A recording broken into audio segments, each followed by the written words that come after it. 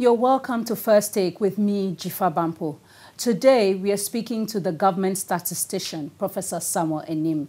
In some 24 hours, we will start the countdown to this year's census, a once-in-a-decade activity. Thank you for joining us.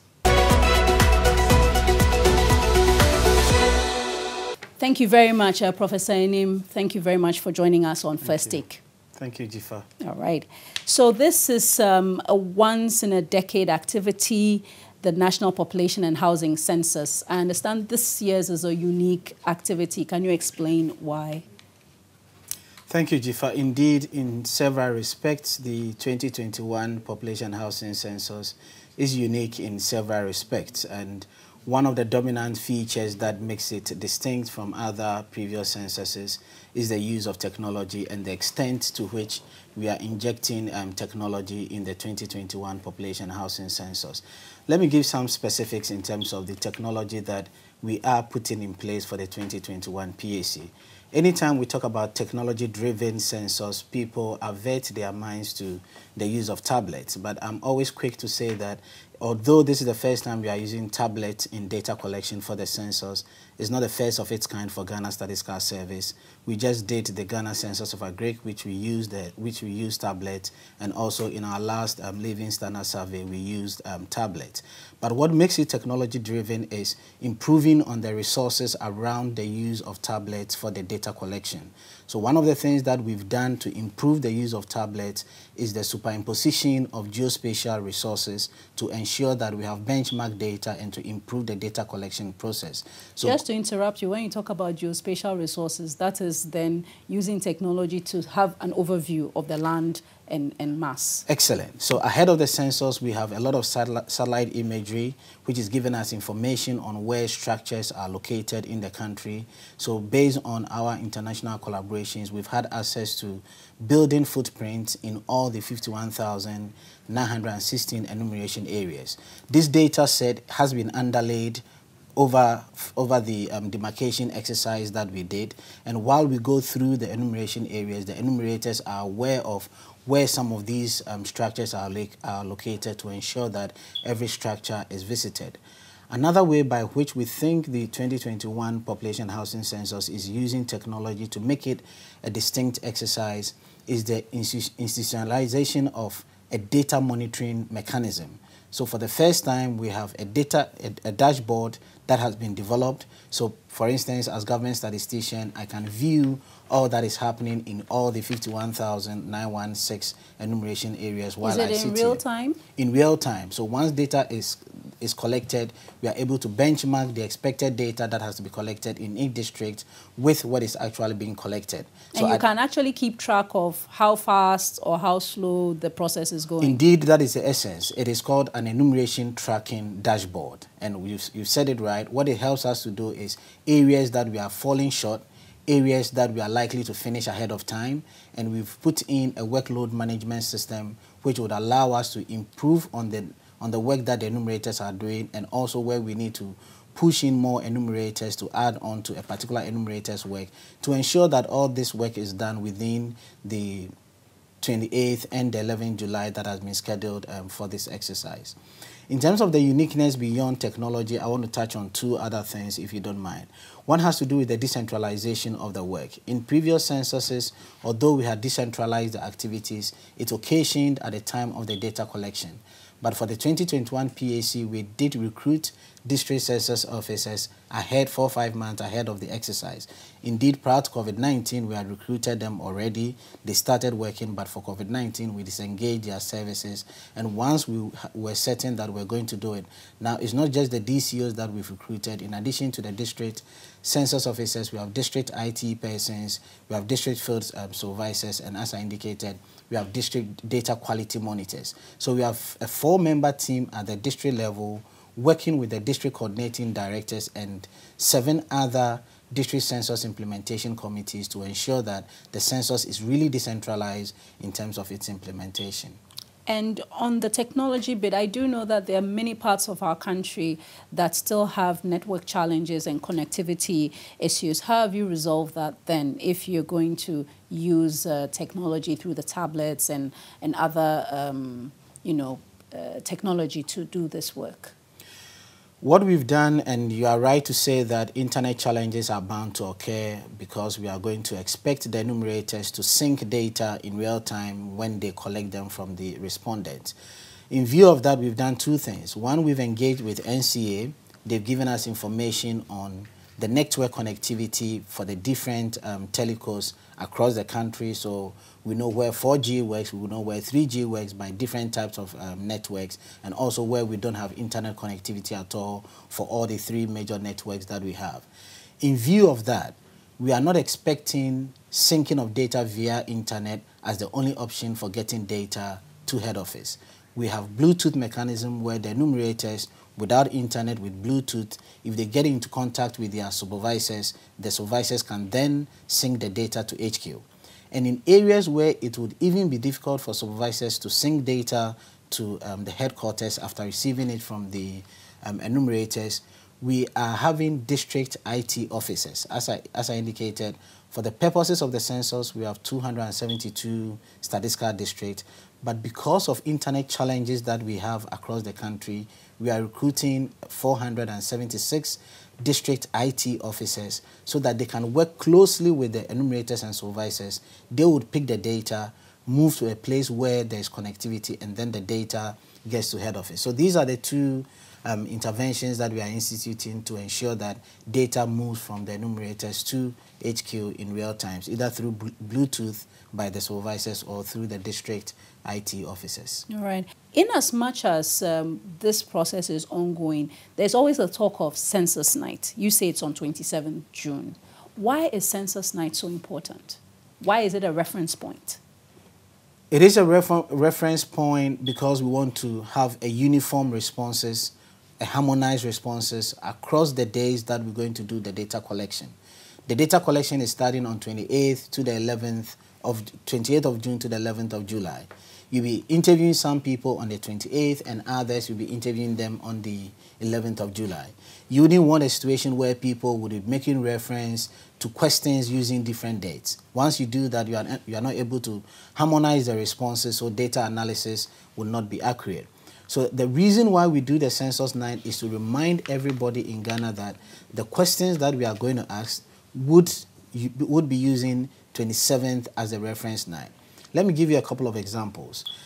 The whole counting of persons in Ghana is based on those who spend the census night in Ghana. So we call it a snapshot of the population. So although we say it's the midnight of 27th June 2021, operationally it's actually 6 hours before the midnight and 6 hours after the midnight. So it goes from 6 p.m. 27th of June to midnight 27th of June, and then from midnight 27th of June to 6 a.m. of 28th of June. So that within that space, wherever you are, we can ask questions related to that.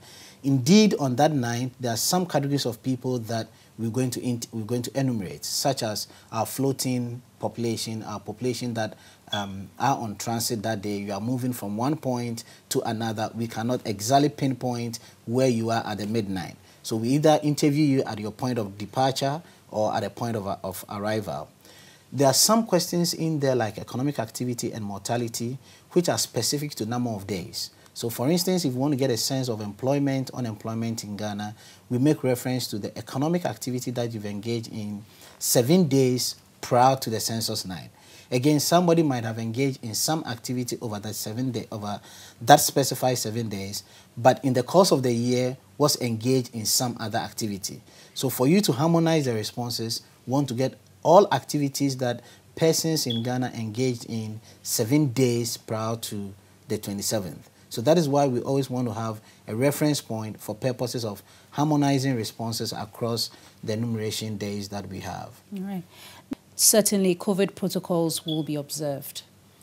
Indeed, we have procured all the PPEs, the personal protective equipment. We have procured the face masks. We've procured the sanitizers. We have all the tissues, the liquid soaps, the Veronica buckets, and we've reached an advanced stage in getting the Ghana Health Service to give us vaccines to ensure that while we train the 76,500 field officers, they are vaccinated over the period. Indeed, some of them have already taken the jab, the vaccination, and currently we are at the phase of collecting the information from the field officers in terms of those who have already been vaccinated. We'll pass this information over to the Ghana Health Service, and then those who are yet to be vaccinated will do the needful to ensure that they are. So we are adhering to all the COVID-19 protocols. Indeed, one of our cost overruns is as a result of ensuring that we don't keep more than 40 people in a classroom. Hither to COVID-19, we're going to put about 60 people in a classroom, but for COVID and adhering to the recommendations, we are keeping 40 people in a classroom, which will require that you need more spaces, you need more facilitators when we are training our field officers. Right. So they will be deployed on the 11th of June. That is the 76,500. 5,000. 13th of June. On the 13th of Yes. June, rather. Okay. Yes. So the 76,000, or is it 75,500? 76,500. Okay. So the 76,500 enumerators will be deployed from the 13th of June. Yes. What will they be doing from then, and for how long? Ahead of the enumeration of households is the need for us to do the chalking and listing of structures. The chalking means that we go around the country and all structures that are at different levels of completion and would potentially house persons, we ensure that these structures are chalked. The reason why we do the chalking before the listing is to ensure that we don't miss any household. So we go through a process which we call the serpentine approach to ensure that each structure within an enumeration area is chalked. Once that chalking is done, we go back to the structure and list the structure. What that means is that you take basic information on the structure in terms of what is the type of the structure, what is the level of completion of the structure, what is the use of the structure. This will give us some information that later on will feed into our understanding of the housing situation that we have in the country. In addition to that, during the listing exercise, we collect basic information on the households in the structure. So we would want to know the information about the head of the household, i.e. the name of the person of the household, the contact details of the person of the household, the number of persons in there, and by sex. This information is also helpful for us during the enumeration stage when we start counting persons in Ghana. In Ghana, the process of counting is by what we call the de facto approach, and this simply means that you are counting persons who spend the night in Ghana. In other countries, what they do is what we call the de jure approach, which simply means that instead of restricting yourself to persons who spend the night in Ghana, you do persons who usually spend the night in a household. So it's the de facto as against the de jure approach. Fortunately for us as a country, we deploy both technologies, but the final figure that we put out there is based on people who spent the night in Ghana. But once you go into our report, you get further information on those who usually spend the night in a household in Ghana. So we are able to provide both information. So this exercise is going to run from the 13th throughout to the 27th of June, when we celebrate the Census 9. But we divide this phase, that is from the 13th to the 27th, in two phases. The actual listing work, we expect that it will be done over a 7-day period. So that would be from the 13th to about the 20th, of June. Yes, of June. All right. So within that time frame, how will someone know whether their structure has been listed or not, and what should they do if they feel they've not been listed? So the outcome of that exercise is tangible in the sense that it's visible, for that matter, in the sense that we chalk every structure. As I indicated, so if your structure has not been chalked, you know that your structure has not been chalked. So if as an individual you think it has not been chalked, the first advice is go around the structure and make sure that it's been chalked. You might not know that an enumerator has been there, he's done the chalking, and gone ahead to speak to a responsible adult in the household, and that responsible adult has spoken on behalf of all members of the household. So you first of all look around whether that has not been done.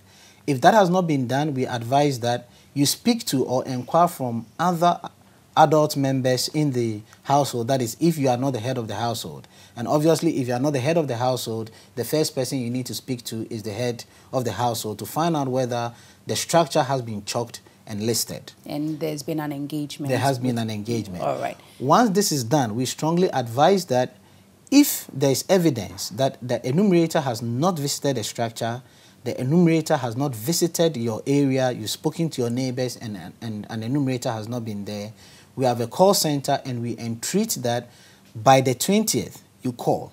And that is why now we've allowed for a 1-week duration between the listing of structures and the start of enumeration. That 1-week duration would help us go back and ensure that every structure is chalked. So that you do a mop-up. Within that 1 week, and also that 1 week allows us to do what we call the workload management ahead of the enumeration exercise. So we urge all persons in Ghana to make use of our call center in the event where there is a suspicion or a feeling that their structure has not been chalked. All right. So from listing of structures, we then move on to the enumeration of people. I know that normally when that is done, you would do it for the president, vice president. What's the plan for that? Would that be done before the main enumeration for everyone else, or that will be a special event, so to speak, to kick-start the enumeration of people? The enumeration of the statesmen, as you indicated, the president, the vice president, and other statesmen that we've listed, would occur not even concurrently with the actual enumeration, but as I indicated, some enumeration would be done on the 27th night, depending on the target group that we are dealing with on that night. As I indicated, some persons in Ghana would be on transit, so we wouldn't want to miss them because they're not going to spend the census night in a household or in an institution. They'll be in transit for that matter. So we need to start the enumeration on the 27th of June 2021. In the early hours of 28th June 2021, we are going to enumerate the president concurrently with enumeration going on all over the country. The main reason why we start with enumeration of the president is the national character of the exercise. So as the statesperson, once he or there's evidence that he has availed himself for the exercise and that information is available to all of us, the general public in Ghana, then it whips up interest that indeed this is a national activity. Then this will be followed by the enumeration of the vice president, the enumeration of the speaker of parliament, and then we'll move on in that order. And as the enumeration is going on, what should people do? What should people not do? What should they expect? Let me, if you don't mind, let me take this question a bit back and request that all persons in Ghana should familiarize themselves with the census instrument. We've provided a one-pager document that summarizes the census instrument, which we are making available on our website. And indeed, if you go on our website, the questionnaire is there, the field officer's manual is there. So we would urge all persons in Ghana the need for them to equip themselves with the questions that we're going to ask during the enumeration period. Indeed, once we start the data collection, all that we request from persons in Ghana is the needed collaboration or cooperation, for that matter, with our enumerators. The enumerators would look at your availability and schedule a time to interview you. Obviously, the first instance where they would be coming to your residence, they wouldn't know whether your availability is in the morning or your availability is in the evening. If by chance they come in and you're available, that is our preference. But in the instance where there's nobody in the household, they're going to leave a callback card behind, and the expectation is that you fill it out, you leave it, and then the enumerators will pick it up, call and make arrangements with you in terms of the suitable time for the data collection exercise to be done. Again, this is over a 14-day period, and we are confident that between the enumerator and various respondents, a schedule can be arranged for the exercise to be done. So all that we require is that cooperation with the enumerators. We are further assuring persons in Ghana that in the event where there is something suspicious about the enumerator or something that doesn't turn out to be pleasant to respondents, we've provided all our numbers. As I indicated, there's a call center, and once a call is placed, would quickly follow up either from the district level, the regional level, or even the case can be escalated to the head office for the necessary steps to be taken. Because we don't want a massive surge of calls in the last days of the data collection exercise, we are urging all persons in Ghana from the 8th of July to look out whether they have been enumerated either as an individual or as household. Look out for a callback card, which might have been placed somewhere that you are yet to see. In the event where you don't find the callback card and within your neighborhood there has been the presence of a field officer in there, we humbly request that make use of our call center, and once that is done, we would ensure that your household is enumerated. So the date that we need to look out for is from the 8th of July. We are pleading that let us not wait to the 11th so that we get a massive surge of people calling in indicating that they have not been enumerated. Right. Is the GSS fully funded for this exercise? And how much are you spending?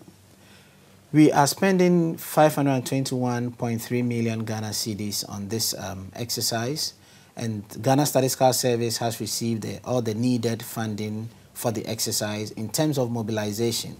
And we take this opportunity to mention to all our enumerators that unlike other experiences, this 2021 Population and Housing Census has funding for the enumeration exercise already ring-fenced, and once they go through the process, normally the delays arise based on the clearing of the enumerators. That is why sometimes there are lags in the delay. But once we are successful with clearing all our field officers after the data collection exercise, they've handed over all the data that we need, which is critical. They've handed over all the logistics that were given to them.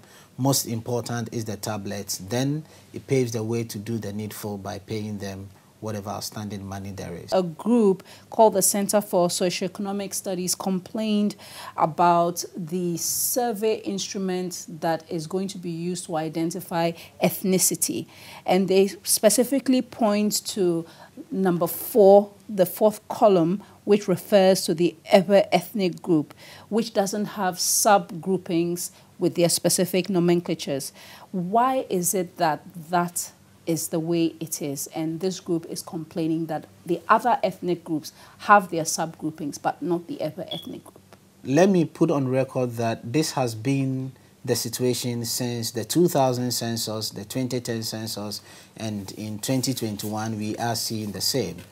The concern has come up because the other 7 groups, as you rightly said, have sub-ethnic groups for purposes of facilitating the data collection exercise. At Ghana Statistical Service for both 2000 and 2010, although we have the sub-ethnic groups in the instrument, we do have them in there just for purposes of eliciting the right response. This came to light in previous censuses, maybe the 1960 or the 1984 census, partly because with some of the major ethnic groups, like Akan, you can identify about 19 other sub-ethnic groups. And some of the sub-ethnic groups over time have tended to be more pronounced than the major ethnic groups. So if you ask somebody, based on our experience in the field, what is your ethnic group? Instead of the person saying, I'm an Akan, the person identifies more with a Twi, a Fanti, and so on. So what you're saying essentially is when people give a response, based on the response that is given, you will categorize it under the large ethnic group. Under the major ethnic group, yes. All right. Recent events has led to a lot of awareness about whether there are attempts to suppress one ethnic group or not. And in the light of this coming out, it may not be the GSS's intention. However, others with a certain agenda or ideological view may seek to use this data for political gerrymandering or for any other reason. Maybe even it is data that is made available to institutions that determine whether we have a new district, a new constituency, and the like. How would you respond to that? Thank you, Jifa. Indeed, let me emphasize what I said earlier on. Once an enumerator comes to you and asks the question, what is your ethnic group? It is self-identifying. So it's the respondent who would have to say, I'm an Ewe. The person says, I'm Hodome, which is those who come from the whole Hohoi area? If they say Ampeduma, how would they then be classified? Based on our trial censuses, based on our experience in the past, and our engagement during the data collection stage, the broad understanding that we got was that Evers would always identify themselves as Evers.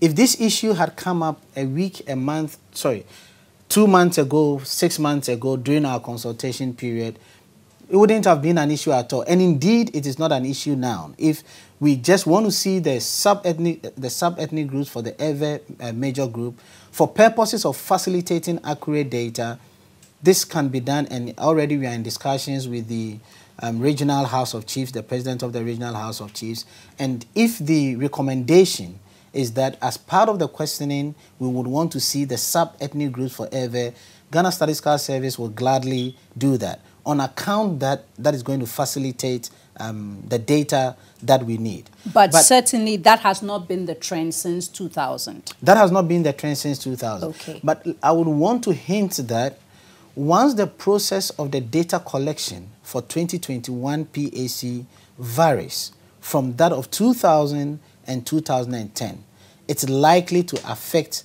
our ability to compare. Because in previous censuses, the question has been, what is your ethnic group? And our experience in the field is that once you are speaking to an Ewe, there is a 100% chance that you would hear I'm an Ewe, rather than hearing a sub-ethnic group, which will warrant the need for you to probe. And indeed, if now is going to come up that there's a sub-ethnic group that we are not aware, given what has happened in the past couple of days, we're going to make this information available to our enumerators anyway. And now we are getting some sub-ethnic groups that are languages, some names that are coming up that are languages, but that they are not sub-ethnic groups. So and there's a fine distinction between, yes. Right. But once these things are coming up, we're going to work with the Regional House of Chiefs, as I indicated.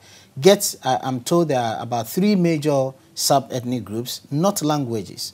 Once we get this, we're going to add it to our training and ensure that the enumerators are aware of it, so that once they approach the respondent, the households, and it comes up, they're going to identify with it. So the data from the sub-ethnic groups will not be used for any specific thing. At the end of the day, when the data is compiled, it's mainly about the major ethnic groups. That's indeed, that has been the position of Ghana Statistical Service since the 2000 Population Housing Census, 2010 Population Housing Census, and indeed the 2021 Population Housing Census. We're not going to do anything different. What we're going to make sure is that from the 2021 Population Housing Census, even the micro data that is going to come out would suppress the data on sub-ethnic groups, so that even if it's not Ghana Statistical Service, that data would not be used by any agency. As I said, it's just to facilitate the arrival of the major ethnic group category. All right. And we're wrapping up, sir. Prof, any final words? What do you want to say to everyone as this process starts? Jifa, this exercise, as I indicated, happens only once in 10 years, and I'm happy you emphasized that point. We should not allow this 10-year exercise to go for us to say that it's a missed opportunity. My message to all persons in Ghana is that let's avail ourselves for the exercise. Let's keep in mind that this is not a partisan exercise. This is not a government exercise.